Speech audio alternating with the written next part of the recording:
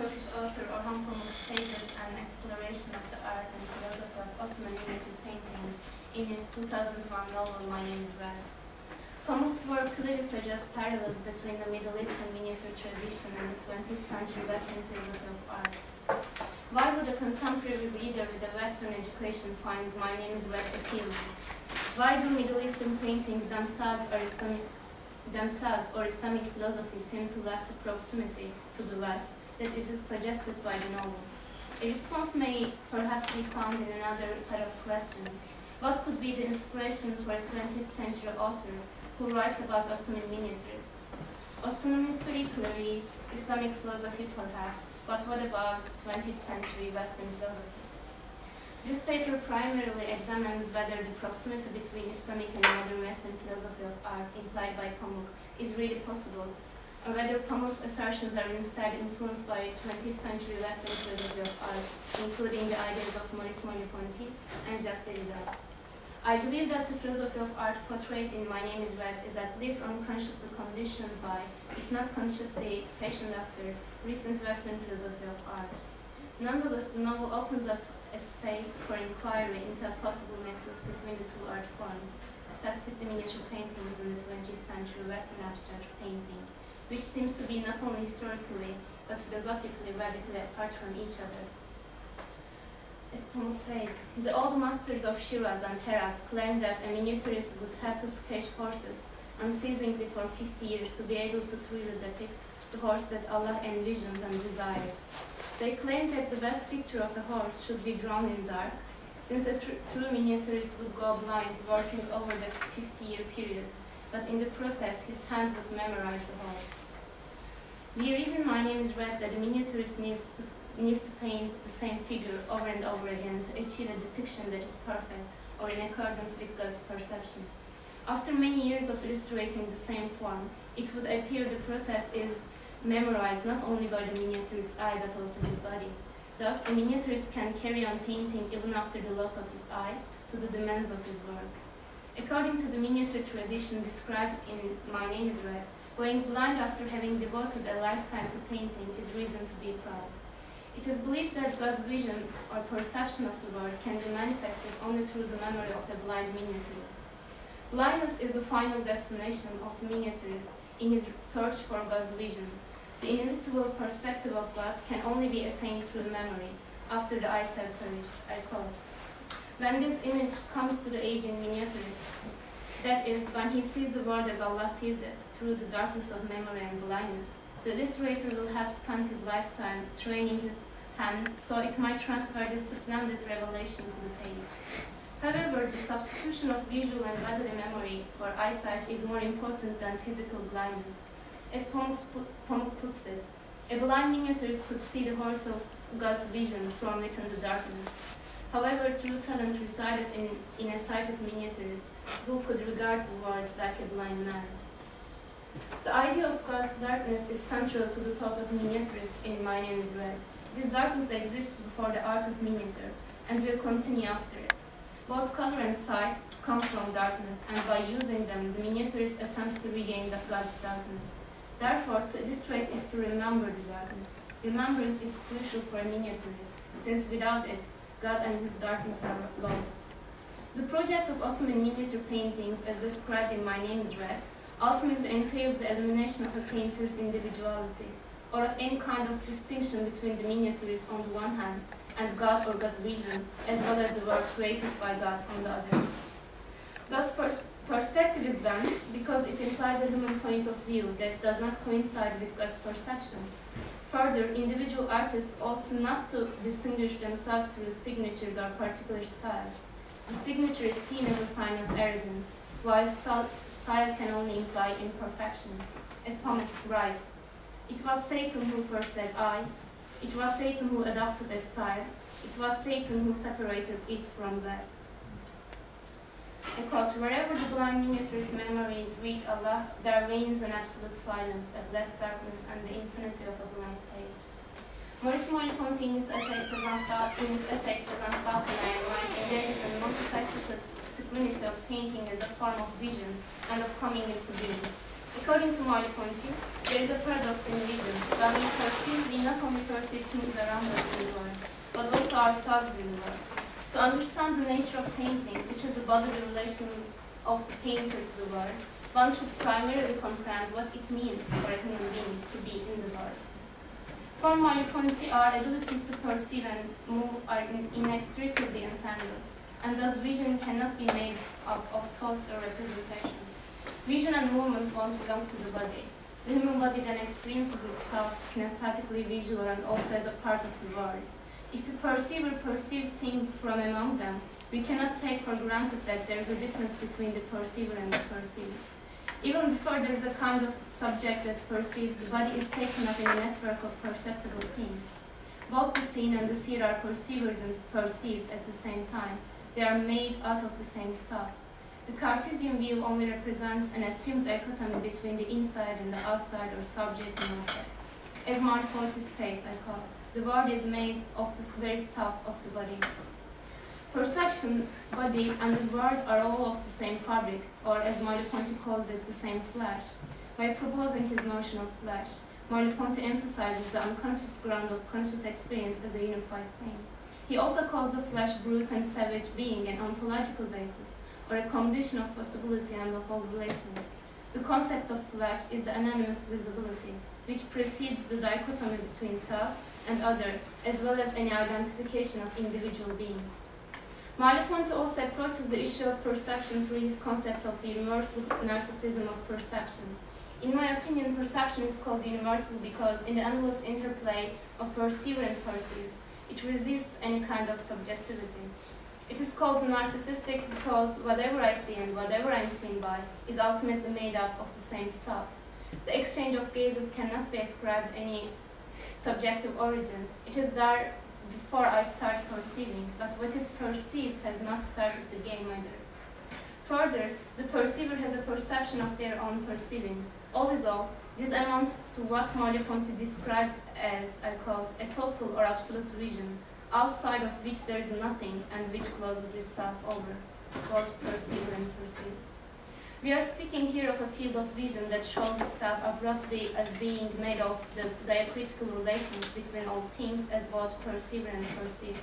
This is a point at which Merleau-Ponty's and Pamuk's thoughts seem to come intriguingly close. The former's anonymous visibility and total or absolute vision would seem to correspond to the later's darkness of God.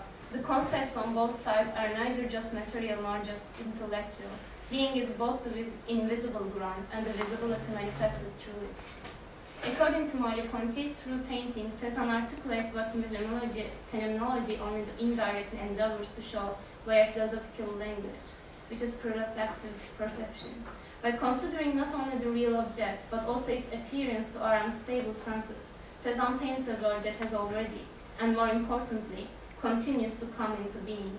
In other words, he paints the world in the process of coming into being. Cézanne's ambition is to account for how we perceive the world as completely accomplished within the temporal finitude of a moment. Nothing can be added to this moment. At best, we can attempt to illustrate it. This kind of perception is a homecoming to nature. It's a brute kind of perception, a bodily one, not judging the world, but bodily digesting it. An inhuman perception that perceives the world as free from human concerns and projects, not yet structured by scientific objectivism or intellectualism. What needs to be discovered is the world as pre-given in its facticity, that which Merleau-Ponty calls there is. However, while we may be made out of the same flesh, things are neither completely familiar nor completely strange to us. Merleau-Ponty sheds light on this imperfect interwovenness of perceiver and perceived through the fundamental reality of a card, gap. There is no exact coincidence between either me as a perceiver and me as the perceived, or me as the perceiver and the thing that is perceived. Since any of the body can be touched and touched, there is always an accord between these two actions. One cannot be sure whether she is touched or also touching at the same time. However, since the two acts are reversible, this does not lead us to rationalize the dualism. In other words, the human body can shift between two positions, such as touch and be touched, perceive and be perceived. The perceiver and the perceived are interwoven rather than completely overlapping. For Merleau-Ponty, then, there is no absolute stranger, but neither is everything so familiar that I can properly understand it. The similarity between our bodily way of perceiving and the world we perceive renders the issue of the separation of inner and outer uncertain. When inner is outer and outer inner, what belongs to me, what to the world? Where to draw the lines, according to what criteria and how? The paradoxical character of Cézanne's painting for Merleau-Ponty is that Cézanne is trying to do something impossible. He wants to paint brute nature by contemplating nature, studying nature and landscapes, while also studying his own emotions, the sensations of the painter. The tensions and oppositions leading to this paradoxical character are situated between nature and sensations, but also between sensations and the proper philosophical form of thinking. How can one have ambitions of thinking or understanding the world clearly, while at the same time being exposed to the very sensations when he's attempting to think about and understand? This, I believe, is Cézanne's doubt. Cézanne doubts both himself and his artistic ambition, whether he is able truly to render what he sees, and whether he can paint it, as Merleau-Ponty puts it, in the way God created it. A miniaturist doubt may take on a similar form. According to Pamuk, a miniaturist is not painting an image of the world as we know it either. His intention is to reach the, I quote, truly agonizing depiction of the world from an elevated godlike position attained by drawing. He doubts about himself and his artistic ambition, whether he can comprehend what God sees, and whether he can paint in the way God sees it. It would appear that the miniaturist cast in My Name is Red, albeit following a different route, leads the artist to a paradoxical and impossible challenge, not too different from that of Cézanne. Illustrating according to God's perception appears similar to illustrating according to an inhuman brute perception. In both cases, the effort seems to be a struggle without end. According to Merleau-Ponty, painting is something visible and actually about the invisible, namely feelings, sensations, activity. Painting is not the depiction or reproduction of the way things exist in the outside world.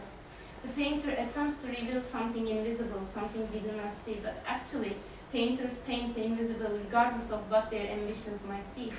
Even if they attempt to paint something representative or illustrative, at best they paint memoirs. As Pamuk says, memories.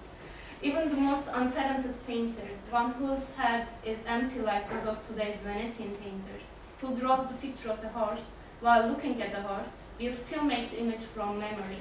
Because you see, it's impossible at one and the same time to look at the horse and at the page upon which the horse's image appears. End of quote. Another 20th century thinker who connects painting and blindness or memory is Jacques Derrida. In Memoirs of the Blind, the Self-Portrait and Other Readings, Derrida claims that drawing is blind. Drawing a line in order to either write a word or sketch something is an act of blind. As Derrida states, the essence of drawing is anticipation and memory. Drawing substitutes a kind of seeing for another, namely mediated for direct seeing. The artist's gaze is turned away from the thing to be drawn on the canvas. There is an invisibility between the thing and its sketch. Therefore, the original painting does not reside in perception but in memory. As Derrida says, the thread must proceed in the night. It escapes the field of vision. Derrida illustrates this point through a certain kind of drawing, namely the self-portrait. One is blind while looking at the line or stroke the trait in drawing a self-portrait. One has to draw from memory, which is blind. Equally, when one looks at one's own reflection in order to draw one's own image, one cannot observe the stroke or the line. Thus, one has to continue blindly. One sees without one's eyes. The process involves both the thread and retread. It is one of the appearance and retreat. Derrida states, I quote, "The subtitle of all these scenes of the blind is thus the origin of drawing, or if you prefer, the thought of drawing. A certain pensive pause, a memory of the thread that speculates, is in a dream about its own possibility. Its potency always develops on the brink of blindness. According to Derrida, in losing his sight, man does not lose his eyes. On the contrary, only then man began to think the eyes." And he continues, "He sees between the catches a glimpse of the difference. He keeps it, looks after it in memory." The exact same point is stressed by Pamuk with regard to miniature. First, I quote, First, the illustrator looks at the horse, then he quickly transfers whatever rests in his mind to the page. In the interim, even if only a wink in time, what the artist represents on the page is not the horse he sees, but the memory of the horse he has just seen. Proof that for even the most miserable illustrator, a picture is possible only through memory. End of quote. However, the conclusion that the miniaturists draw from this observation is unique to its cultural context. As Pamuk says, the active work life of a miniaturist is but preparation for both the resulting bliss of blindness and blind memory. To Merleau-Ponty, Cézanne was a genius not only because of his force as a colorist, but also because he shows us a new way of seeing, a nice scientific one. What Merleau-Ponty sees in Cézanne's painting is an ultimate instance of phenomenological work with colors. As Husserl's phenomenological reduction tries to emancipate itself from the presuppositions of post-Galilian and Cartesian traditions, Merleau-Ponty believes Cézanne and he himself face the same dilemma. A new way is needed, a way which will emancipate one from dichotomous way of thinking and enable the split between the self and the world, the subject and the object to be overcome. As we have seen, thus, perception was to miniaturists what brute perception is to Merleau-Ponty, a way of transcending that which is human, based on our preconceptions in perception. Miniaturists were defending this kind of perception against the increasing onslaught of Western art with its ungodly innovations, such as perspective. Ultimately, the battle was lost, and the art of miniaturism, with its attendant form of transcendent perception, was superseded by Western forms of artistic expression. Merleau-Ponty would seem to come full circle in trying to regain, through the means of Western painting, the very kind of perception that the art of miniature, as described by Pamuk, originally lost in its encounter with Western painting. To what extent the real connection exists between the philosophies behind Middle Eastern miniature painting and modern Western painting is a question yet to be explored. But it seems safe to say that Pamuk's portrayal of miniaturists is to some extent influenced by his own Western-influenced cultural envelopment. Whether this portrayal is the result of an intentional fallacy aimed at appealing to a Western audience or not, at the very least, one can speak of an unconscious influence on the author, resulting from the fact that one cannot escape one's own historicity. Still, I believe that Pamuk's novel opens up a space for inquiry into a nexus between the East and the West in terms of philosophy of art. After all, an established practice of abstract painting existed in the Middle East centuries before Western art started exploring similar forms of expression, partly influenced by miniature itself, as in the works of painters such as Evrim Emir, Vasily Kandinsky, and Paul Klee. For Merleau-Ponty, we do not so much look at a painting as we see according to it, says Salon.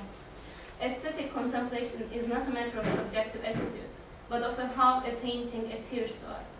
I believe a painting teaches us how it wants to be looked at according to its own visual categories. But it's not only our way of perceiving the painting that is influenced by it, but also our way of perceiving the world. The richness of the painting depends on the painting itself, rather than on what the spectator brings to bear on it. Exemplary paintings does always hold a promise of further meanings yet to be discovered. In my opinion, Middle Eastern miniature painting also teaches us a new way of perceiving. It's as rich as Western traditions of painting, and promises the possibilities of many further readings, since it was originally produced only in the service of the court and was largely kept away from scrutinizing eyes for centuries. It is yet to be discovered, both in a literal and in a Merleau-Ponty sense.